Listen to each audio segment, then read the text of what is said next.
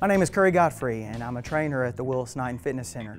And I'm here to talk to you today about, as you travel for the holidays like most people do, you might be worried about losing ground that you gained here at the fitness center. So I'm here to tell you, don't worry about that, because we have something that can help you.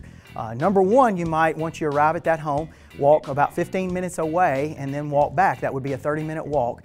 The benefits of that would be twofold. Number one, you'd be getting some cardiovascular exercise, and number two, you would be warming up for the next little circuit that I'm going to show you.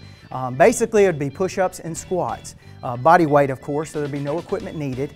You would do 2 pyramids. One would be turned on its head, so you might do 10 push-ups and 1 squat, and then 9, and then 2, and you'd go vice versa all the way, where you're doing 1 and 10 of each one. So you'd start by the push-up, you get here, keep a nice tight midline, and you want to go down chest to the floor if as best you can. 1, 2, 3, 4, 5, 6, 7, 8, 9, 10. Then you hop up and do squats. And your feet would be a little past shoulder width, toes would be out, arms by your side, look a little elevated above your head, maybe at the ceiling line of the home that you're in, and your back's nice and tight, and you'd squat down to parallel and back up. Then you would do 9 push-ups and 2 squats, etc., until you're all the way done to 1 and 10.